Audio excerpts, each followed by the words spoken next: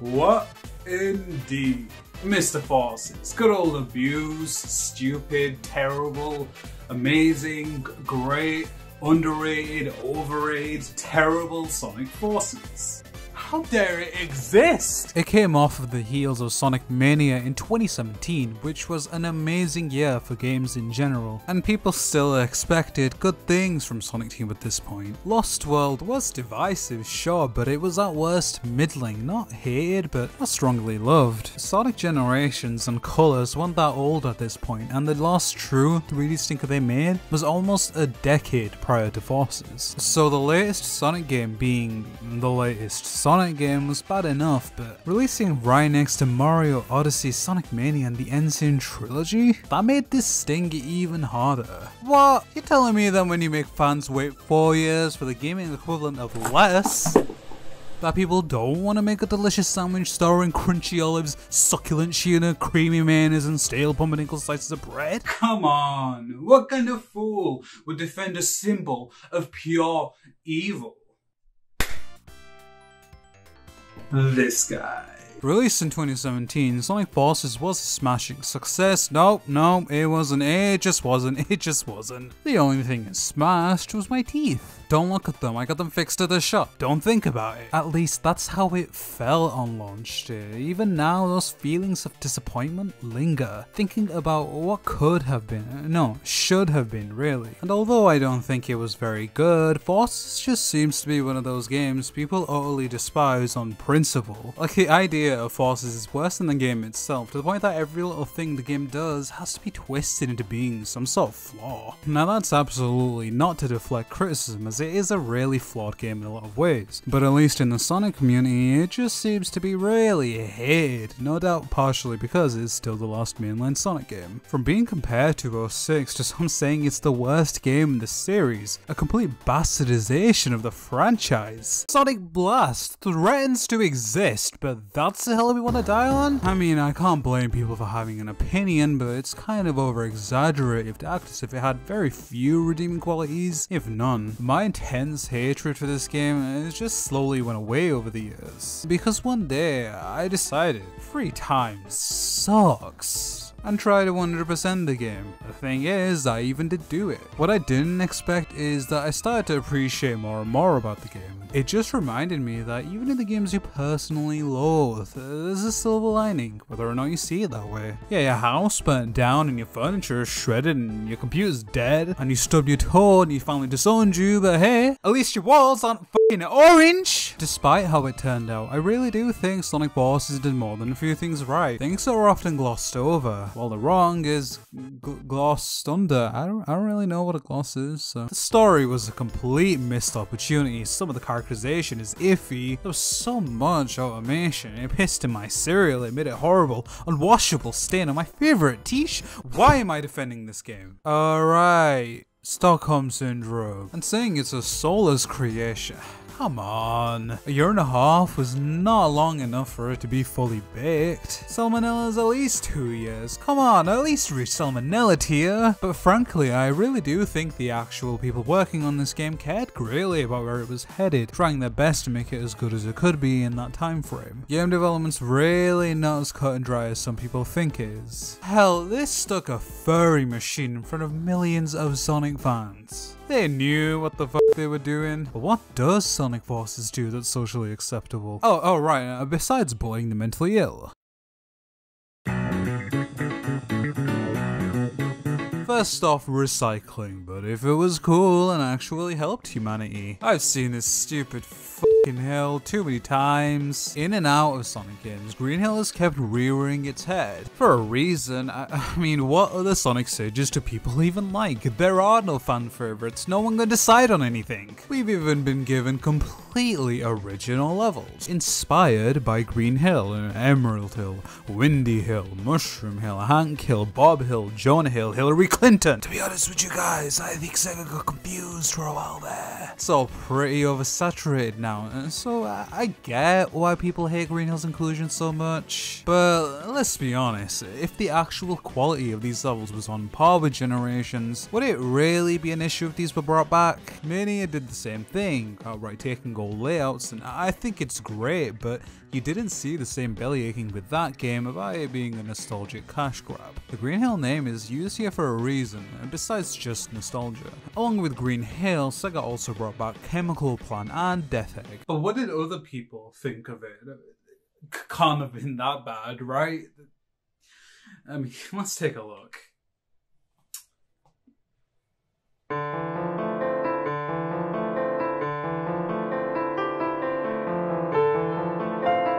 But I don't feel that way. Sonic Force's whole concept is based on the idea of Eggman winning, taking over the world, and ripping off Persona 5. So why not do it before Egg and after Egg? It's less effective to do this with places that are new to everyone. The novelty of seeing this turned into this is more impactful than crap.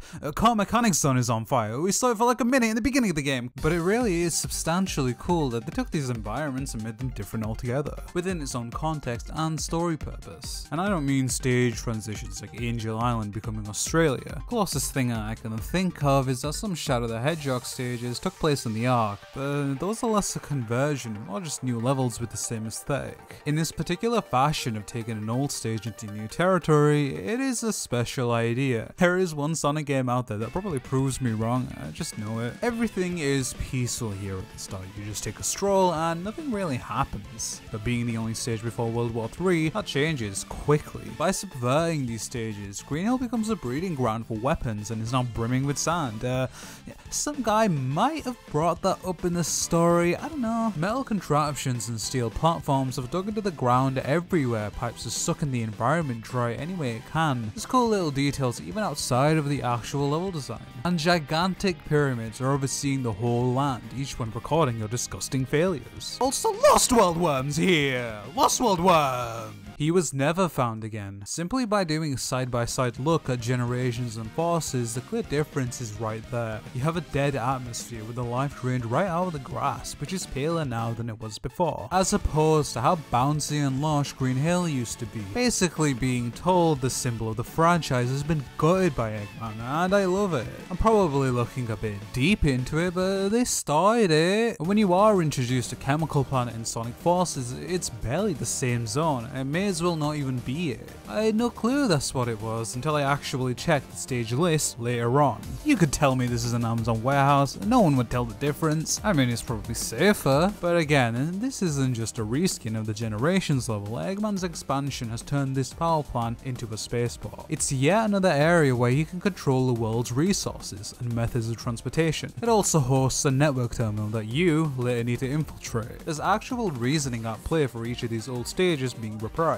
and what role they have. Arsenal, Pyramid, and Spaceport are conceptually such cool conversions of areas we know and love, and they really help Forces come into its own identity. The only one that feels like it really didn't do much with the idea was Classics Green Hill. I like the under area, but Christ, it's so bland. And after the other levels had a twist to differentiate from the original, you expect something, but get nothing. And this whole idea hadn't really been done before. Remakes of old levels have been in Sonic games, sure, but not old levels being refreshed or repurposed. I'll play Cortex Advocate and say that yeah, they could have not chosen to rehash specifically the popular levels and gone with something else from the franchise. Why do that at all? Why not just make original stages of new locations? But if anything, specifically choosing old locations shows they wanted this game to feel big. So big that it would span past games in its story instead of everything being self-contained. They even reference Seaside Hill. I wouldn't be surprised at how much shit might be on the cutting room floor that they couldn't do because they were likely told it had to come out by a certain time. What's important is that there was a good intention here, where the reasoning simply boils down to the zones being more recognizable rather than them trying to go to nostalgia. Oh, you're telling me people don't remember Pink Banana Zone from an arcade exclusive pinball game no one remembers? Ah, Sega, how could you forget Pink Banana? It's iconic!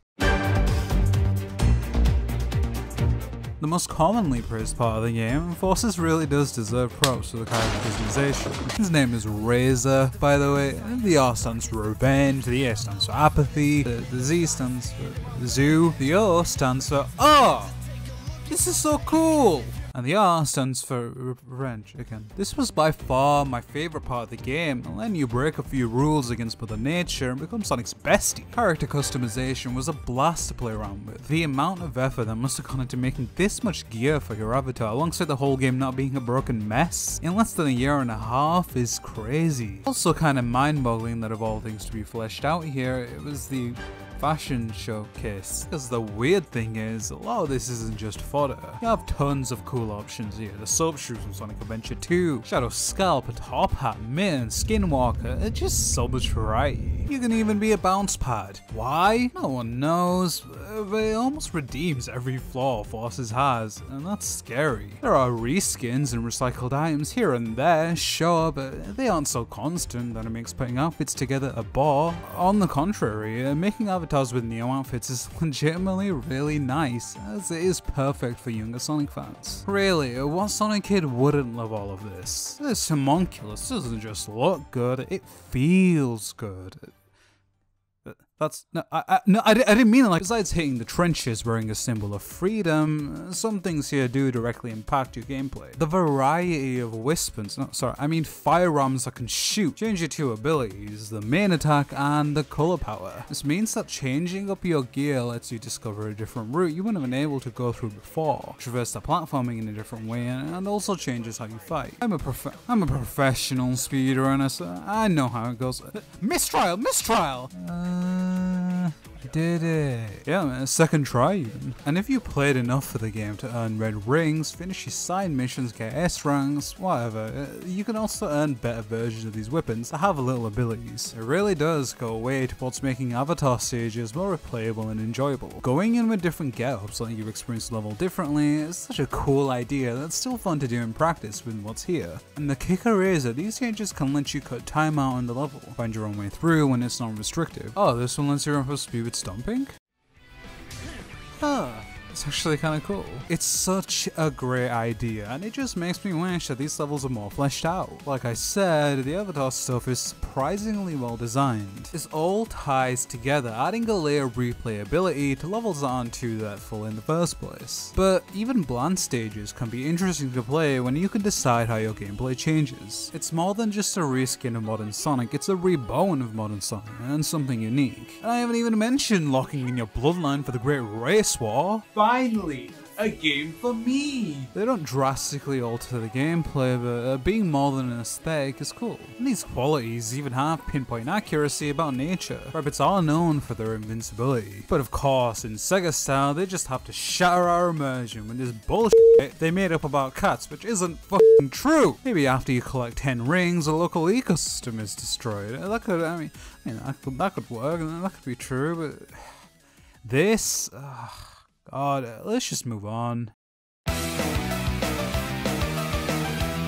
Forces level design was controversial, but I don't think it was necessarily boring all the way through. I mean, this is cool to look at.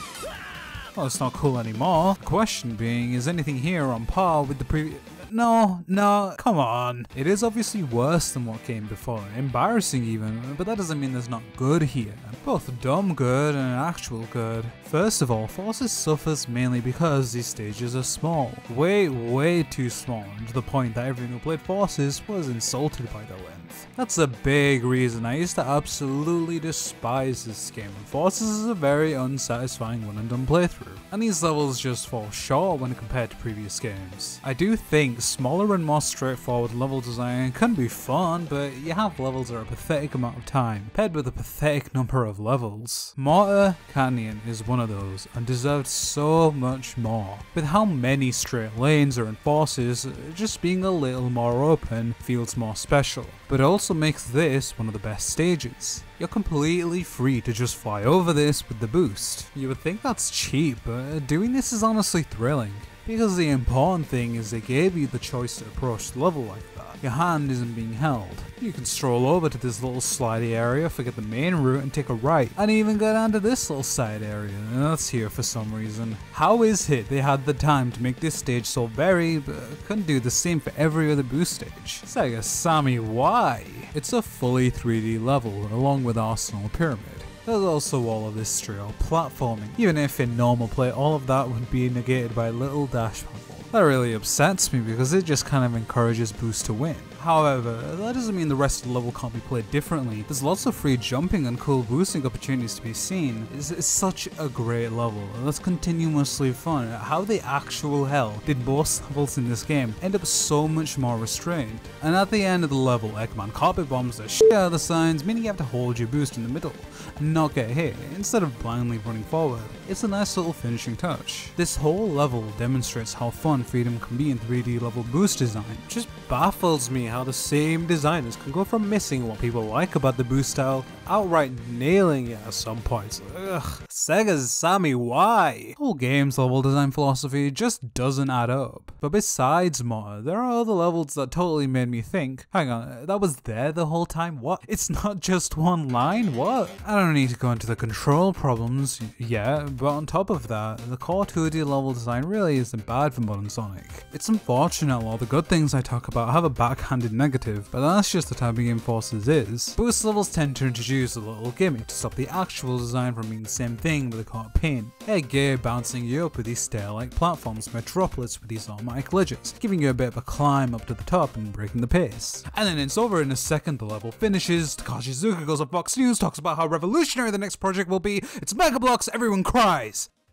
Willy Wonka's Bleach Factory uses purple water as a means of playing with your timing and patience, punishing you if you screw up. And there really are some cool secrets in these levels, stuff that expectedly cuts your time. It's just weird, and for a game that's so infamous for being linear, there are some really interesting routes here. Now, don't get me wrong, some of these levels truly are nothing, and it doesn't eliminate, this, but it's obvious they wanted to do more. I also want to call attention to Death Prison and Spaceport, unabashedly fun stages. I really do wish there were more levels like those. From the music pumping you up right from the beginning so you can blast through the facilities, and the actual level length being more than a centimeter long. Avatar stages aren't just a boost to topple the government, like a lot of the modern Sonic stages. There's just a great flow here, even going from 2D to 3D isn't as abrupt as most stages tend to be. And I'd even add Liverpool to that list, although it doesn't quite hit that stride. Something about being able to maintain this speed with a nice hop and continuing to smack robots is really satisfying. Yeah, it's not too depthful or hard, are worth £30, and that stops Forces from reaching the highs, but it is just dumb fun. That's okay if the levels can feel fulfilled. Kinda summarizes how I feel about a lot of the game and when it lets itself shine. Enjoyable when you aren't thinking about it too much and just keep moving. Just shut up and ignore how all circumstances meant that this game should have been way more competent than it was. Yeah, woo! Even classic Sonic has its moments, which is weird. I'm pretty sure the guy has the most pathways and alternate routes of anyone. For some reason, there just seems to be more opportunities for exploration here. Ghost Town is good, I'll stand by that. You have a loop-de-loop. Amazing. But seriously, the little secrets, shortcuts and different routes you can find are really interesting. If you remade this in Mania and maybe removed these stupid springs, I swear it would fit right in. For example, in this little section here, you could easily miss this hole you can go through to get into a new underground bit, helping you get to the end in a quicker manner instead of having to climb the rooftops or do other platforming. This little slope and chemical plant you can spin dash up to opens up a completely different part of the level you couldn't get to otherwise. It's easy to miss, and even leering off to this area reveals another platform that can get you to a new water segment that eventually drops you right on top of the gold post if you can get through it. The Death Egg level has a gap at the end of this bridge you can drop dash through that also gets you ahead, that lets you escape capital punishment. And you tell they liked ball mode, but discovering these shortcuts on my own made me appreciate the level design more in general. It really wasn't entirely the one-lane experience I thought it was. Why Modern and Avatar had half this much polish in me, I don't know. But that's a lie, because I do know, and it's because those does too require more level design to compensate for the insane speeds you can reach. It just seems that level design polish was not balanced in all three directions, and clearly runs out of steam in some areas. But oh well, the whole X parts, the level length, the controls, it does minimize what I'm saying. But the point I'm trying to make is that there is legitimate quality and attention to detail here. It's just so fragmented that the first playthrough will leave a bad taste in your mouth, because of how the game is more designed around just being an obstacle course speedrunning game than with the difficulty curve Sonic games should have. I can't imagine Forces wasn't made intentionally easier, and there's actually a harder version of Mortar Canyon in the game's files, and it's because of this fragmentation and legitimate bad level design that became a joke. The Forces is like a straight line. As the fatal flaw being that you really can brute force your way through a lot of levels and ignore shortcuts. Yeah, you're taking longer, but it's irrelevant as the core experience was just too easy for almost everyone. Oh wait, I'm supposed to be talking about the good things Forces did. Anyway, after you finish the game in 28mm, there is still some story meat to eat. A bit of chicken, a bit of beef, a bit of schizophrenia, you know, all the meats. Episode Shadow was DLC. You know what else was DLC? Insanity. But both were free, and free good. However, this barely counts as DLC. I really do think it was just a cut part of the actual game. It didn't make it in because blah blah development, blah blah blah anguish, you know how it is. But come on, they would never screw up their development again. Like a wise man has said, Sega is known for their honesty. Who cares if that quote came from the company president? Hell, this DLC's original plot placement is actually there on the Spotify track listing. I'm pretty sure that's where a story would have taken place in the base game's narrative. Plot information to fill in a narrative gap, relegated to the Switch eShop, a place no sane human should have to go. Anyway, you get 3 levels, a Quentin Tarantino movie, even a Sonic reskin. However, this one is completely different. He's slippery. That aside, Shadow's levels are pretty okay, surprisingly. Definitely some of the best stuff in the game. The little additions and changes made to these layouts make a difference in engagement. On top of the fact that it simply doesn't let you spam boost the whole time, it's refreshing to see Episode Shadow correct some mistakes. Trying to S-rank these was surprisingly difficult, far more than the rest of the main game. Like, it took me so many tries just to crack Schizo Hill. Either way, these are pretty tight levels that can deliver a great sense of speed without feeling too easy. The story was, well, it's definitely a story. But you know what? I'll genuinely compliment how Infinite used Rouge and Omega's voices to trick the player into believing they're real. And screwing with Shadow's head, it's an interesting use of his powers that makes sense with what kind of character Infinite is. As well as that, there's an incomplete arsenal pyramid in the back. It's such a nice detail referencing the named facility still being constructed. Oh, and the remix is made for these 3 levels. They all bang, but Wide Jungle is definitely my favourite of the 3. Directly comparing it to the original song track, it sounds much clearer, with far less foggy a production.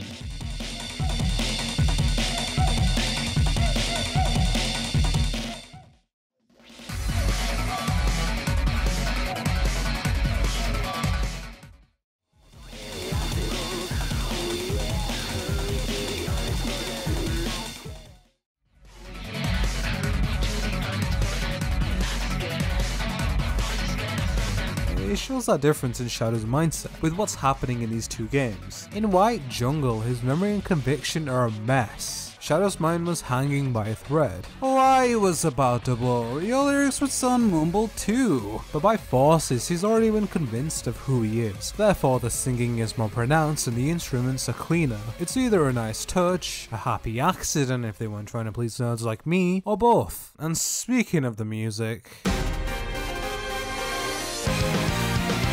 Oh yeah, of course the music notes would be good. It's a Sonic game. Shut up. It still deserves a spotlight. Especially because from what I've seen, Forces OST has had an appropriate, proportionate amount of human waste flung at it. Not enough to catch a disease, but just enough for it to be quite the inconvenience. It's not as highly regarded as the Sonic soundtracks, and honestly kind of slept on.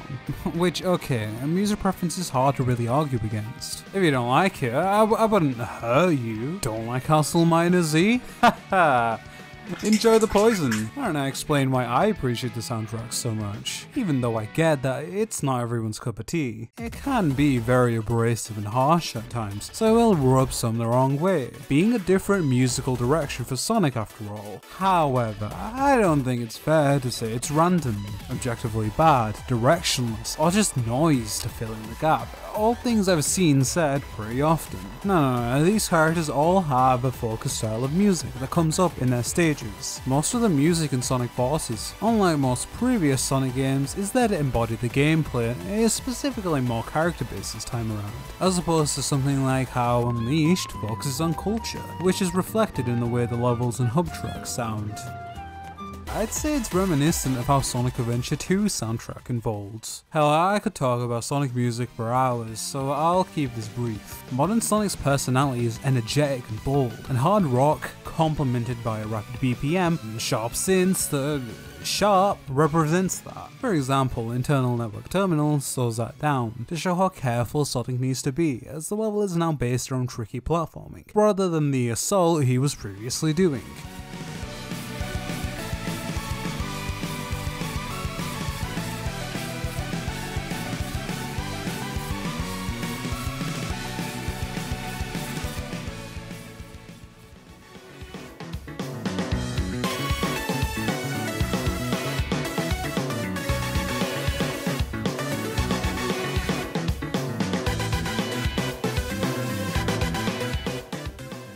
You can see this in every one of his tracks. Modern Sonic songs remember to have that grey synth loitering around. It perfectly embodies boost gameplay and makes for such adrenaline pumping tracks. Being the outlier of the cast, classic Sonic has a smaller and retro Genesis-y vibe, updated to the current era. Like Sonic 4, but if they were trying to make music this time. Genre-wise, it's pretty much bit pop and takes a cue from old Genesis soundtracks, but doesn't try to sound authentic to that sound chip. Compared to the other musical styles, his music tends to match his less aggressive, bouncier gameplay, and it's just my theory, but musically the songs sound like they're trying to embrace how classic Sonic might feel in the situation. None of it outright fits the environment itself, it's like it's more molded upon classic's presence and reasoning for being there. Ghost Town, for example, sounds pretty chaotic, but despite that, there is still a sense of hope and reassurance in some of the song.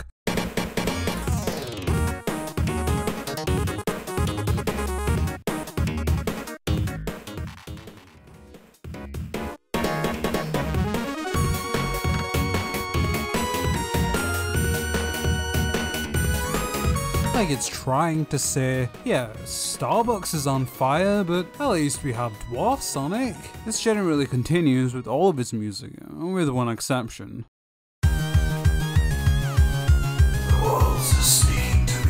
Yeah, Faded Hills, the song that gaslit everyone into just hating all classic Sonic music in the game. Even songs that really aren't bad have just been overlooked because of association. I just remember hating the classic music because of it, and seeing the light when I took the time to really listen to each tune. Sucks, because Faded Hills actually has a really nice and fitting melody, but was unfortunately given weird production and was so jarring it had that off-putting effect on all of the classic music in Forces. I love Casino Forest and Ghost Town in particular, insanely catchy songs, and downright underrated compared to Sonic's whole catalogue of music. And then there's the Avatar, who again has his own musical aesthetic, and maybe my favourite style in the whole game. This character is a canvas that doesn't speak, so what the hell could this disgusting, hellish homunculus be thinking of right now?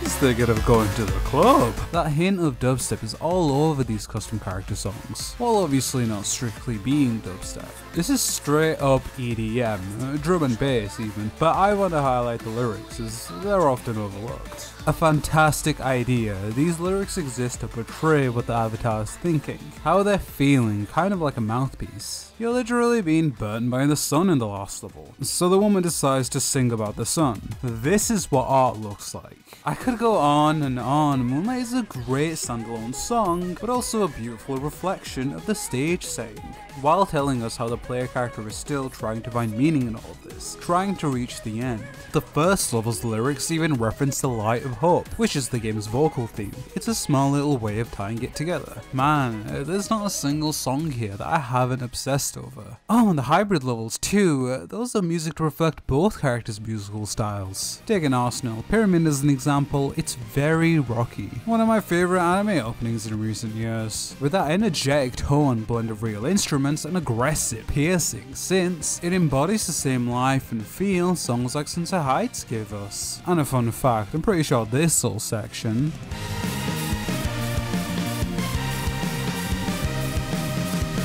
is meant to be a reprise of a little song you might know from Sonic 06. I mean, I definitely hear it. And the music that plays when you enter the pyramid to take it out from the inside edges up the soundtrack. It's more akin to, what do you know, the Avatar's musical style. Final Judgment also does this with both tracks. That reminds me, we really deserved more hybrid levels. I don't even need to go into how good the rest of the music is. Infinite's themes, Fist Bump, the final boss's third phase, god. I just really love how the soundtrack overall has this kind of industrial feel to it. Sonic Force's music was done insanely right, and I unashamedly think it might be one of the best soundtracks in the series. Yeah, it could be cheesy and corny, but what is this franchise if not that? There are smaller things this game did right. Objectives and endpoints that directly tie into the narrative, either leading you straight into what the next level is going to be about, or showing you something necessary for the story. Whatever, the point is you aren't just hitting a goalpost, or popping a container, like an idiot, like a fool. Okay, I mean sometimes you're a fool, but that doesn't count. It's just a cool little detail that connects the gameplay to the plot. Also something that was absent in many modern Sonic games. Infinite's fights, changing the arena when you get hit by illusions, which open up a new harder pattern as a punishment for touching the PS1 strawberries. There's also some really cool little visual details, like how when the crab bot notices you, he then ascends and pounces on the Avatar in Guardian Rock, or looking into the distance, seeing that decimated bridge and realizing they actually placed the bridge's debris in various positions throughout the level. Speaking of photosynthesis, to help show how the land decayed, there are dried up, shattered flowers on Green Hill that play a different, almost sad animation as opposed to the normal flowers that spin around with vibrance. I really like that, and I wouldn't have noticed if it wasn't for Twitter. Also, the occasional dialogue from Sonic and friends about the situation during the level, what this side of the file looks like. It's a pretty cool feature. With radio dialogue in the background, the stage feels a bit more action oriented, you know? Kinda makes it seem as if you really are on a mission for the Resistance. It also helps you stay connected to the overarching plot and the cast of characters. I genuinely love it, but it's also cool that you're still allowed to turn it off if it annoys you, incorporating the drop dash into classic Sonic and the saving grace to make its gameplay far more bearable. Also, including the Mania jump animation. This stuff really makes it feel like it's Mania Sonic. Yeah, no, props to whichever severely underpaid animator did that. And finally, while most of the bosses are really thrilling to come back to, leading the shittiest, crappiest boss into the fucking Egg Dragoon is genuinely a charming little guy. It gave me a chuckle because it just comes out of nowhere, and each separate phase of the final boss ramping everything up with a unique section to eventually build up the Holy Threesome. And it's easily the best Sonic Colors boss. Even when I hated this game, I loved that moment. Yeah, no, that's all I got. Damn. The monkey feet. I love the monkey feet. Yeah, nothing else. Well, I know it seems like I'm the president of the Sonic Forces fan club, but seriously? I really don't love it, or hate it, but is it a bad game? I mean, I don't think it is. I just appreciate the sparks here, even if it doesn't come together to be a Sonic game with the quality fans deserve. But yeah, I don't have much else positive to say about it. Actually, after thinking about it, I'm kind of just annoyed at all the lost potential the game had. I empty my stomach of light, only to find darkness. There's some kind of medical issue. We don't know what the problem is. I might need surgery, but saying what Sonic Forces did wrong might help. I don't know. It's a gut feeling. There is something very wrong happening down there. Oh, I have to bitch. Oh, it's a necessary evil.